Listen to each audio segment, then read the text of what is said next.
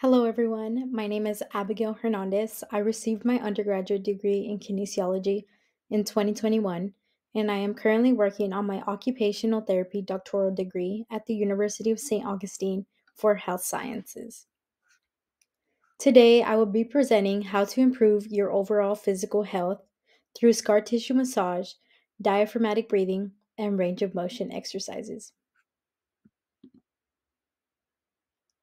I wanted to focus on these topics because I know that many breast cancer survivors may have gone through surgery, experienced high amounts of stress, and may have even lost their ability to move their bodies due to general weakness. During this presentation, I will give you insightful information as well as demonstrate how to perform some of these techniques. So, first, I am going to talk about the importance of scar tissue massage and how you can do it yourself in the comfort of your own home. It is important to treat our scars, and massaging is a great way to do that. Massaging your surgical scars can release the tension between the tissues, keeping it flexible so that you can move comfortably throughout the day. It can also promote collagen remodeling. This is important because collagen makes up the skin on our body. It is also the structure. And when we have a surgical procedure done, that collagen in that area is actually being broken down. So, therefore, by massaging our scars, we are rebuilding the collagen that was lost. Another important point that is to bring up is it decreases itching.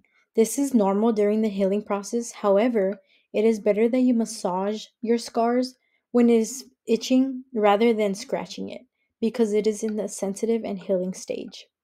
And finally, the last point to bring up is that massaging will help flatten the scar surface.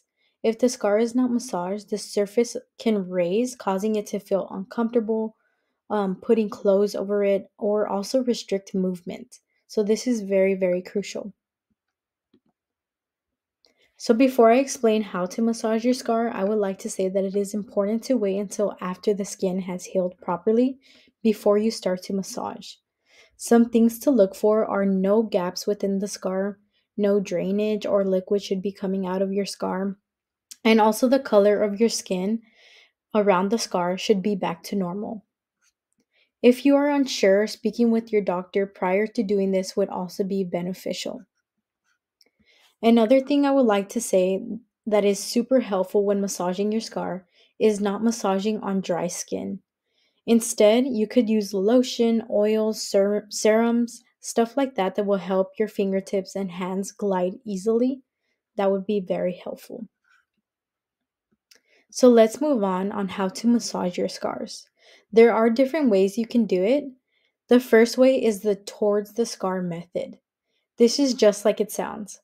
So first, you're going to place your fingertips above or below, it does not matter, on the scar.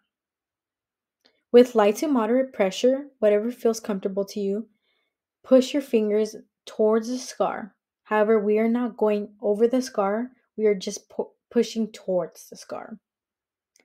Then we are going to hold for a couple of seconds, and I would suggest 5 to 10 seconds. Then repeat the same movement. And I would suggest doing this 10 to 15 repetitions. So now this is the back and forth method. So we are going to place your finger flat again on the scar and provide light to moderate pressure. Then we are going to pass over the scar, going back and forth. So this one we are actually going across the scar. And we're going to go back and forth, but also applying pressure for 5 seconds. And I would recommend doing this about 10 to 15 repetitions as well.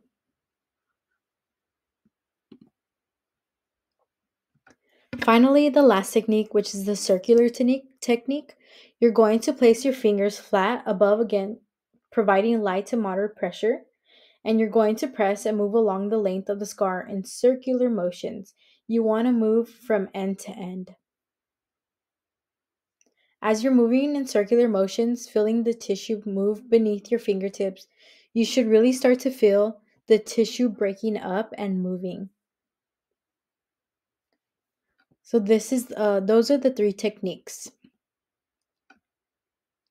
I also provided on this slide a QR link if you'd like to scan it. It'll take you directly to a YouTube video on how to perform a scar tissue massage.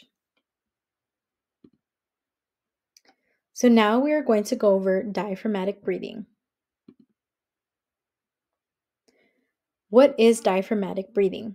Diaphragmatic breathing is an exercise technique to help strengthen your diaphragm and fill your lungs with air more efficiently.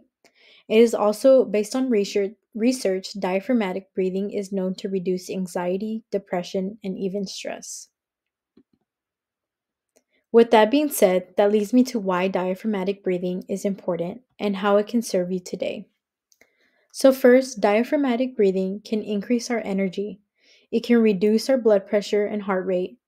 Like I mentioned before, it can reduce our anxiety, depression, and stress by allowing us to just really focus on our breathing and meditate. It can also help us relax and help the flow of fluid throughout our body, which is essential for us to function. So, when you are feeling stressed or anxious, or maybe have an increase in heart rate and blood pressure, you can do diaphragmatic breathing. However, I would like to advise that you should not participate in diaphragmatic breathing if you have shortness of breath or asthma. But once again, please talk to your doctor about participating in an activity like this. So let's get started. So for this technique, it is going to be seated. You want to sit comfortably with your knees bent and your shoulders, head, and neck relaxed. You're going to place one hand on your upper chest and the other just below your rib cage. This will allow you to feel your diaphragm move as you breathe. So first, you're going to breathe in slowly through your nose so that your stomach moves against your hand. The hand on your chest should remain still at all times. The only hand that is moving is the one on your diaphragm.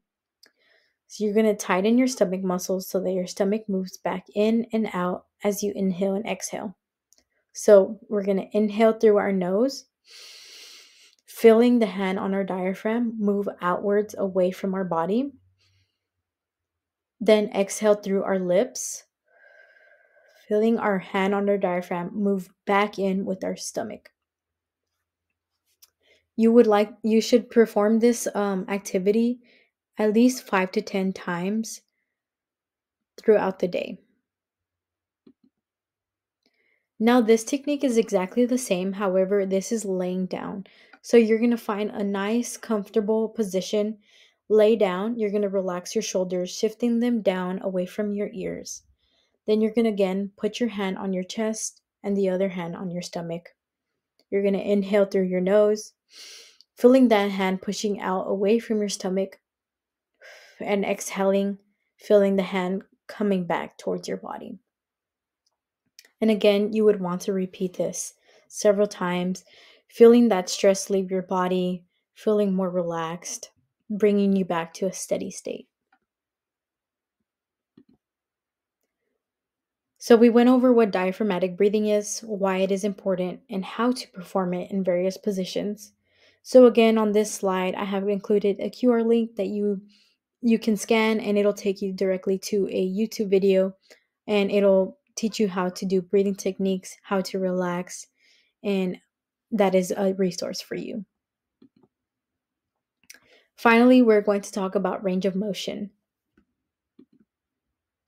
Range of motion is different for each of us. Range of motion is how far you can move or stretch a part of your body. For example, there are some people that can do complete splits, but others cannot, like myself. And it is because some people have joints that are looser than others, or their muscles won't lengthen as far. So each of us have our own unique range of motion. However, the best thing about range of motion is that it can always be worked on and improved. And it's important for us to do that. By working on a range of motion, you can improve your flexibility and mobility. You can also help regain movement, build and strengthen your muscles, avoid and decrease future injuries, and improve your overall physical health.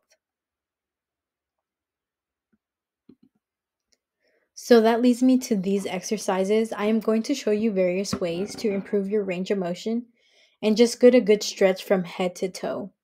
Starting from the top of our head and necks, I would like you to sit comfortably, and then we're going to head tilt to the right. And you should really feel a stretch on each side of your neck and maybe hold for about 5 to 10 seconds and then move to the left. Really feeling that stretch on each side. Holding for 5 to 10 seconds and then coming back. If you would like more of a stretch, feel free to grab your other hand and pull against your head to really increase that range of motion along your neck and feeling that stretch. Now moving on to the head tilts, you're going to sit up straight, looking up to the sky, feeling that stretch in the front of your neck, holding for a couple of seconds. Then looking down to the floor, feeling the stretch in the back of your neck. This is important to stretch our neck and our head because we use our necks every day in everything that we do throughout work, throughout on texting on our phones. So it is important to stretch our head and neck. Now moving on to shoulders. We are going to shrug our shoulders up, squeezing them at the top for a couple of seconds, then releasing them. I would recommend repeating these exercises for about 10 to 15 repetitions. If you are an overachiever, go for 20. The next one is going to be pullback method. So you're going to bring your shoulders and pull them back, feeling that squeeze in the back of your muscles. Squeezing for a couple of seconds and then bringing them back and then repeating the same process. Moving on to the roll forward and back method. You're going to roll forward for 10 repetitions. Really feeling that stretch in your shoulders and your trapezius muscles, which are on the top here. Then you're going to move backwards. Perfect. Now we're going to move on to moving our arm up and back. So you're going to bring it up just like so. Try to move it as far back as possible. If not, it's okay. We are here to increase our range of motion and our overall physical health. Once you hold a couple seconds, then you can bring it on back and hold a couple seconds as well. You should really feel a good stretch in that shoulder. There you go. And now we're going to move it to the side and then overhead.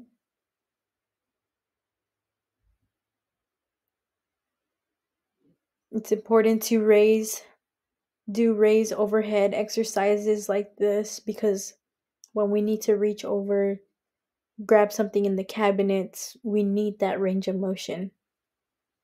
So this is a great exercise.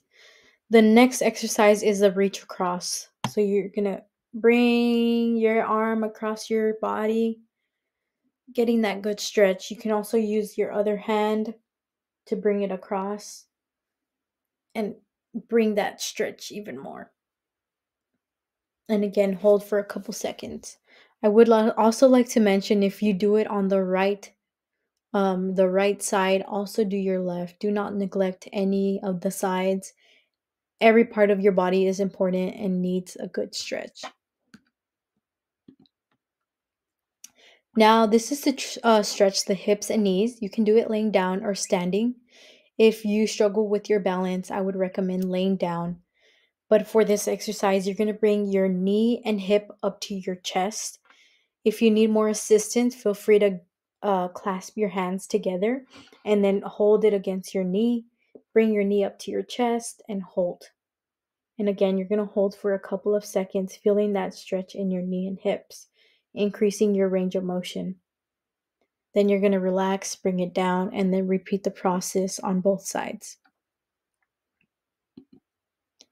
Now moving down to the ankles, I recommend that you sit while doing this exercise, but you're going to move your ankle in circular motions. This can be in clockwise or counterclockwise. you're still going to get the same effect. But I would recommend doing this 20 repetitions. So you're going to move your ankle and really feel that ankle just popping and cracking, which is all good. Sometimes they get stiff, they create tension because we're on our feet all day. So it's important to release that tension. Then moving on to ankle up and downs, which is also known as ankle pumps. You're going to bring it up to the ceiling and then down, like if you're stepping on a gas pedal. And repeat that motion for, again, like I said, 20 repetitions. So those were some exercises that you can do from head to toe to increase your range of motion and just release some of the tension that you build up throughout your day. Again, here I provided a link so you can scan a QR code. It'll take you directly to a YouTube video on how to perform and improve your full body range of motion. So that concludes the video for today. I want to thank you all for selecting my video, and I hope it serves you well and it actually improves your overall physical health.